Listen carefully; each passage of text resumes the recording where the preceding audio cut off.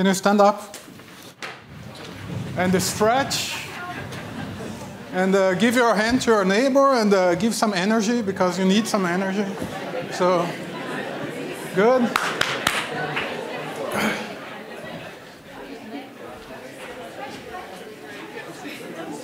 Good, we can sort this out while the presentation is going on, but it's good to have energy, and this is something that you need to learn in the work environment. It's not about being yourself, you need to connect, you need to give hands, you need to look at the eyes, you need to be fresh every day, because people is not interested in your scientific argumentation all the time. They want personal relationships, they want connection. And after the connection is made, then you go on. Okay, while we have the presentation loading, I just want to tell you that I'm here to speak to you for about 20 minutes. And this is about, I thank you very much, Aalborg University. I'm a kind of a child of Aalborg. I took my PhD here. And it's much more than an honor to come back and share what has happened to me in the last 8 years or so. But all in all, what I have to say is that this has been a very personal journey for me. Having to sit back after 15 years that you have been through the PhD studies and then into the work market and have to think about what you have done and why you have done that. It's kind of a very personal experience. So some of the stuff that I'm going to show here, it's only my story. And then you can decide if you can take some of it for you, or it's just crap and throw it out and forget about it. So just for you to know that what you will hear me saying, it's much different sometimes than what they just said in a keynote speak or what the previous presenter said. But you will see also some connections. My story, I will start in 2001 when I came to Aalborg. I come from Brazil, from São Paulo, 15 million people.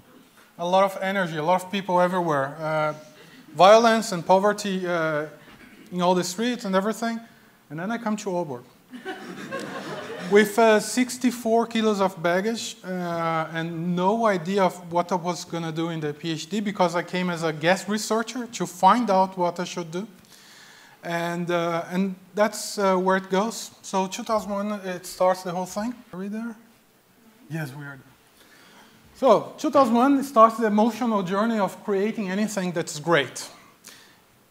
All the possibilities were there. Of course, the PhD would be 3 years and everything would be perfect and I will be a laureate afterwards. And then you get in the dark swamp of despair that you have to try to cross the bridge without getting stuck there. So I think you know the truth. There is a lot of enjoyment in the PhD, but there is a lot of suffering as well. So, and this suffering, it makes you to be very humble at the beginning and say, please, give me the title and let me home, or something like this. And then I was fortunate enough to get a tenure track position. I got an assistant professorship position right in the end of my PhD. And then, of course, as a grad student, I'm going to save the world. My research is the best. And there is a lot of social investment that you put on it and so on. And then 3 years after being an assistant, I realized that I was more trying to produce statistics in papers than really doing something that had meaning for me.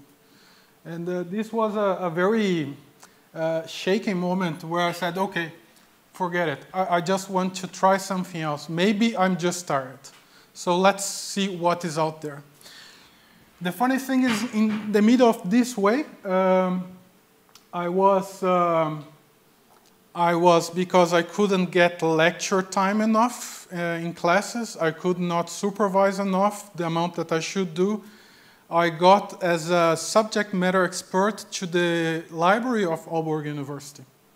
So I was selecting books and journals and database and seeing what the students would like to see and what resources were needed from the library. And that was something like 10% of my job and just a side job. But interestingly enough, Novo Nordisk had a library and they need a specialist that could do subject matter selection to the library of Novo Nordisk. And it was a library of 30 people. And the average time in job there was 20 years or something like this. And I was the only PhD starting and the only one that didn't speak Danish. But they need somebody that could shake the bag, could move the thing on, could transform finding information into processing information, into getting data into meaning. And that's what PhDs are all about. It's getting data and making meaning out of it. And I helped medical affairs, medical and science development, do this kind of overviews, for example. What are the facts and figures of hemophilia, of diabetes? What is out there in the edge of the research of diabetes? And the thing that I've noticed, that they said, oh, thank God, now we can talk the same language. You can take an article and you can process. You can look from the abstract and already have a feel of what is this study about. Is it a good study? Is it a good design? Is it just a conference article? So I could have this very intense conversation with researchers that were really doing the job. But you have to remember that a research in a big company, at least, is not a 10-people group. It's a 500-people group. And you have to take yourself the humility of saying, I'm going to take care of only this tiny bit that is finding the information in the literature and do my best to get this information so that the group can benefit from it. It's more of taking this approach of, I'm not the responsible for everything. I'm only responsible for the very, very small thing that, in the end, it will make the difference to the team. And after 8 years at the after 6 years at the Novo Nordisk library, we actually managed, or I'm proud to say that I was one of the drivers to bring the Novo Nordisk library to something that now is called Global Information and Analysis. So, no library anymore. Now, you are not the ones that are responsible in collecting data, but you are the ones that are synthesizing information and knowledge so that you can make decisions out of it. And this is what you can do as a PhD. You can come to a library, it's hopeless, you don't have anything to do, but your drive can make this happen. But then, of course, I always get homesick. There is no shame in feeling homesick. It means that you come from a happy place. And I always missed Aalborg University very much. And I was always thinking, oh, I just want to get home to my old lab and my colleagues and not wearing fancy clothes and not being nice with people every day and being able to be myself. But one way that I got toward it, and now it's some reflections, because now it's 6 years, 5 years, 6 years that I'm doing this kind, and it's a very uphill. You put a lot of energy, and you are trying to find yourself. As they just said before, you don't have idea of complexity, so you are trying to get this complexity into you. So how you get back to your roots? Well, I always kept connection with my fellow mates at the university. I got into censor work, so I could always read the work that was going on here. I could be referee in different journals. So I was this hidden referees that reject your papers all the time. I was one of those. So there are ways that you leave the university, but you can always keep the one foot back so that you have this feel that you can do some difference. And then it went like that. I did some censorships. But let's reflect a little bit. What is a PhD then? Why, you have questioned several times, why do they want to hire you and not a master? Basically because the PhDs are quite of a good deal. A master with 7 years experience corresponds to a PhD in the work market today, roughly. So if you take a master and put 7 years of experience, it will be equivalent to you that has 3 years of study. And why is that? Because you have suffered the hell to get through, and you have been trained to be good at what you do. So in reality, it's a very good jump that you do. But there are some problems. I love Dilbert. So this guy was saying, I have no real-world experience, and I'm incompetent at everything. But unlike any of you, I have a PhD, and that means that you have to take me seriously. And that was me. Exactly like that when I came into the work environment. And the guy said, it's pretending aloud, totally. It all looks the same to me. So the message is, you are going to look like an ET, especially if you are landing into a group of non-PhDs. You are the special one, the one that people don't understand, or you are very arrogant and this kind of thing. And this is natural. And you are, I think by hearing this now, I've never had this opportunity. You are already one step ahead. You are aware of that. I wasn't. I was just the joker in the department.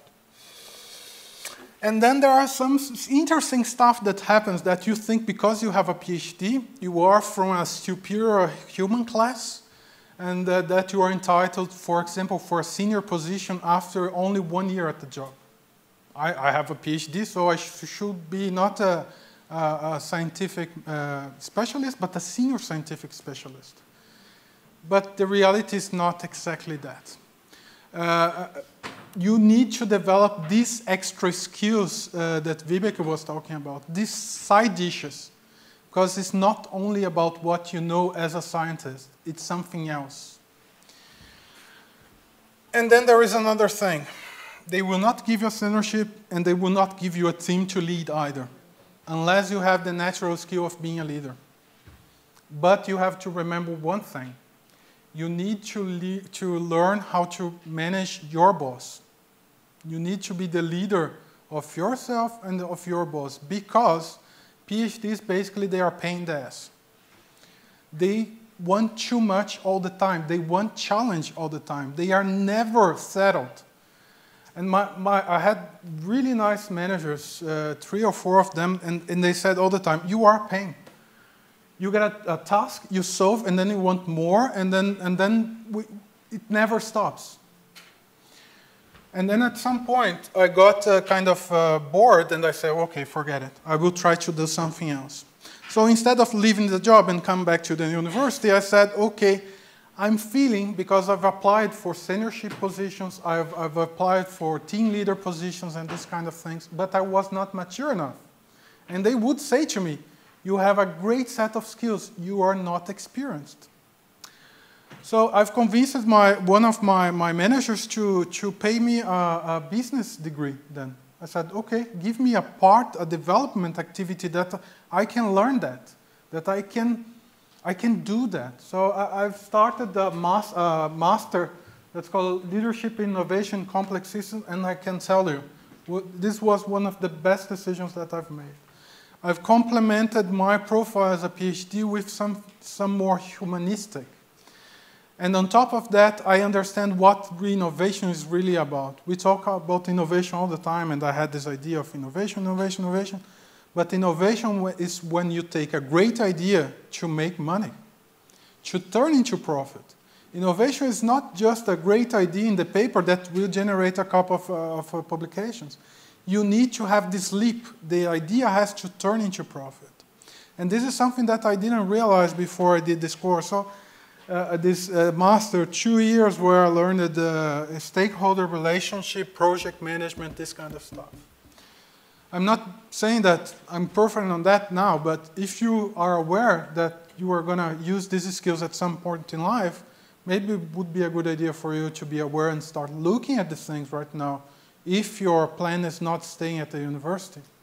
Or even if you stay at the university, because the university, they are turning into professional environments. They are professional environments, but they are turning into enterprise-like places. And is where you learn that that the innovation things, the innovation phases, where you have gates that it's not only come and say, I have a very great idea. Okay, you have a very great idea. How much of the population can buy your idea? How much it costs to produce? How long it will be in the market? What are the risks to the users? What are the benefits? What is the legal environment? Do you have to regulate that? For example, I work in medical device environment. Regulation is everything. If you cannot get approval from the authorities, you cannot sell. You cannot get reimbursement. So it's a whole world that opens before your eyes, where when we think innovation at the university, and I did it myself, innovation is about creating something great. But then you have to take the reality. That is turned into profit. And there's where I learned something about that. But then doing this, this master, I realized that I like very much to write. And I got a trauma during the university, during the PhD. I was totally burned out, so I didn't want to write anymore. And then it took like 6 to 7 years for me to realize that I really like to write. And then by the end of the master, I said to my manager, thank you very much. You paid me 2 years of a development course, and now I'm saying goodbye, because this is not my place anymore. I need something else. And then I turned into a medical writer. And this is the medical writing cycle of pharmaceutical industry. Still in Novo Nordisk, I changed departments. And, and each cell here, it's a kind of document that you have to generate in order to approve a drug. And this takes 8 years. And sometimes you take something like this pediatric investigational plan, and you are working with that for 8 years. Or you are working with the end here, where you have to report on the safety of your product. And this is where I was working for 1.5 years. But then I realized that it was too different of an animal to write a medical writing in a pharma company to a medical writing scientifically. There, in the science, you are much freer, and you have 5 reviewers. And then you have, here, you write a document of 80 pages, and it's revised by 40 people, and you have something like 500 comments to a document of 80 pages. And you have to use all these skills of project management and the stakeholder management and connection in order to get your document through. You see? Where it just not enough to get the technical. You need to get the human behind it. And then for sure, again, I got bored. Writing and trying to solve comments and everything, and my life was like, okay, it's going to be my life writing 80 pages and solving 400 comments every single time that I produce a document. Then after 1.5 years of doing medical writing, which I enjoyed very much in the end, I discovered that I was not stupid writing after all. You get much more, and this is the funny thing of work in the industry, is that when you do it right, you get much more reward, and you get much more recognition and feedback. Great, you did really good. In the universe, okay, you publish a paper, move on, publish another paper, and you don't get this thrill. But here you get. But I got bored anyway. And I got bored and applied to Coloplast. And it looks like, it sounds like the hero's quest, but I'm really happy with my job right now. These are I've just put you the mission and values of Coloplast. Coloplast, basically, they work with intimate care. That's catheters to the ureter of patients that cannot pee. That is bags to collect the feces of people that had ostomy. That is wound care. That's all the intimate parts that people don't want to talk about. It's difficult to test. And it's people that's suffering and struggling with their life because they have incontinence. They cannot pee, or they pee too much, or they cannot poo, or they poo too much, or too little. And you have to find ways of easing the life of these people in a very scientific way, because you also have to show that there is a benefit. There's not only risks that you put the patient And I put this to you because I think I'm kind of there, and I will not be there in 2 years, I'm sure. Because I will get bored again, and that's life, and you will get bored. But right now, I think if you can do something that you like, and you find a purpose on it, and you can get the money for this, then you are in your sweet spot. And maybe that's your mission. It's find your sweet spot.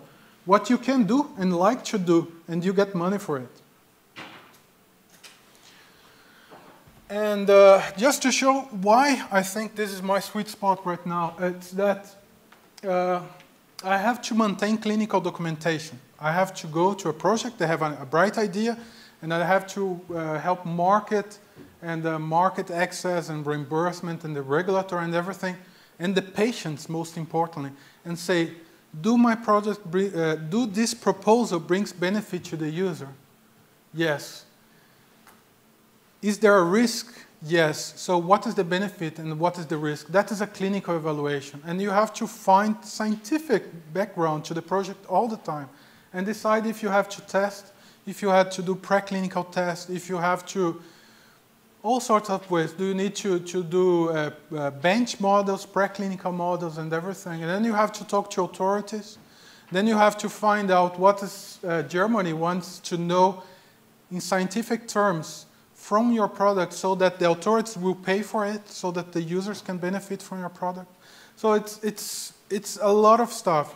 I don't have a single day that I plan that I do, in the end of the day, do everything that I've planned in the start of the day. Because it's very dynamic, there are things coming from all the places. And just to show you, so here I could combine the PhD with my library thing, with the transforming information into knowledge, into managing not people, but managing yourself and managing all the people that is around you. Because managing is not just about telling people what they have to do. It's about to bring them together with you so that you can do one thing all together. The innovation part and lots of writing. I'm still writing, but it's in a very different environment. And the world is becoming more and more regulated, and we all know that. And as for from 1 month from now, there will be a new medical device regulation coming out from the European Union, and that it's a golden opportunity for PhDs, for masters, for everyone, because now you need much more than ever to show the benefit of your drug and the benefit of your product, and not only drug, not only medical device. There are electrical cars coming down there that they will have a lot of different safety discussions. There are a lot of regulations. So, and what do they need for this regulation to happen and for your products to comply is that they need thinkers. They need people like you that can take a matter and can make a rational and present and be convincing and sell your product in a responsible way. And the road is it's long. I have been 8 years out of the university. I still have plans to come back one day to tell people what they can do outside, to prepare them to what they can do. I couldn't care less about the scientific content that I've learned in the PhD right now. I'm more worried that with this knowledge that you have, that somebody else can take care of, how can we complement that so that you are a good professional in the market? That's what I would like to do, coming back to the university at some point. And now we are going into pension at the 70s. In 10 years, maybe at the 80s, our life expectancy is increasing. So don't despair. You have plenty of time. And I have plenty of time in the market too. And you have to take care of your peers. You have to keep connections because the market is very small and you are going to meet your peers at some point and you're going to be making new connections. It's very important to maintain that and to be comfortable with the thing that this is not going to be the job of your life. after the first 4 or 5 years, you're going to change jobs, or even earlier than that. And you should, because you cannot get institutionalized it. And that's a good thing. So remember that what you are trying to do here is just to find a wormhole to the next 5 years. And then you find out about. And then you can come back to the university again and try to find out. So don't think that this is going to be your life-changer experience or something like this. Be patient with yourself. And thank you very much for your time.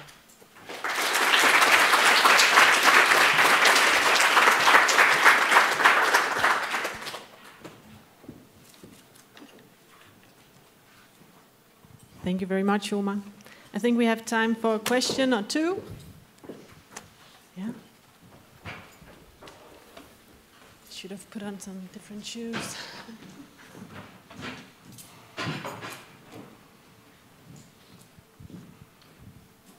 My name is Tobias, and I'm a PhD student here in Aalborg. You said that there was equivalence between a master's student with 7 years of experience and then a newly educated PhD. Could you elaborate on that and on which metrics? Yeah, this is actually, it was surprising to me, but when I applied to my job, it was exactly that, a master with 7 years experience. And then if you go in the career programs of companies, and I've seen the ones in Novo Nordisk and the ones in Coloplast, they measure that. They measure what is the equivalent of experience to a PhD or to a master. There is the same relationship between a bachelor and a master. And I think it's called the IPE system, International Professional. It's a classification system that they use across different companies. Right now, I think I'm IPE 57 or something like this. And there is a whole range of classes. So, yeah. One more question? I think we have something here.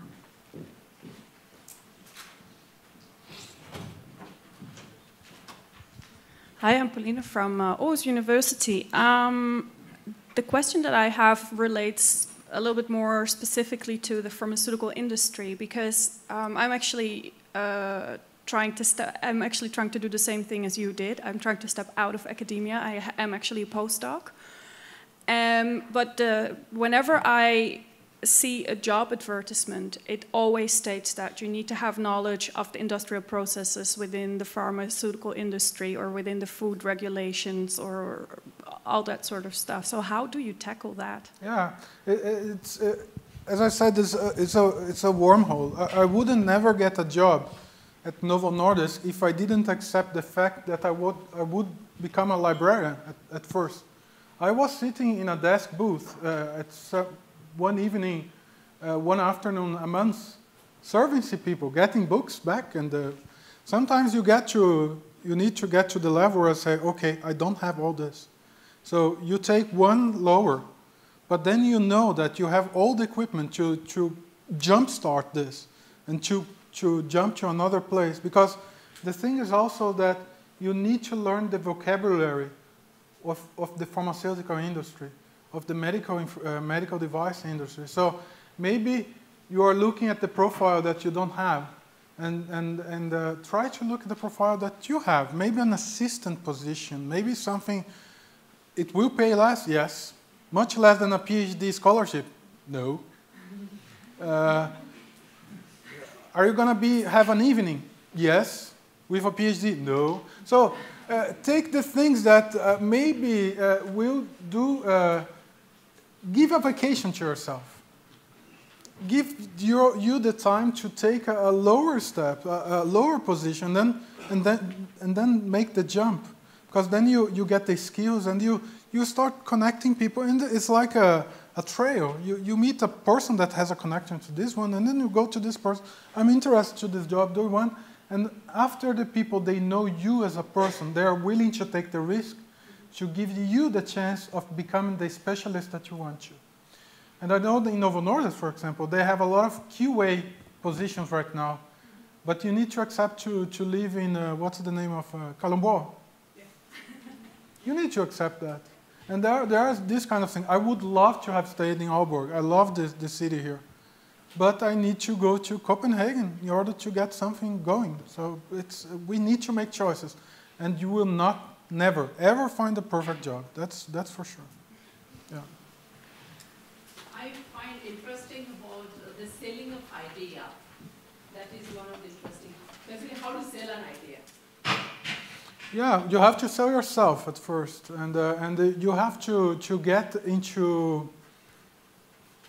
You have to get into career fairs, and you need to get into LinkedIn, and not only scan through names, but go into the post and try to read it through, and try to sell the idea with the vocabulary that they have. Because it's not like the employer, they couldn't care less if you did quantum physics.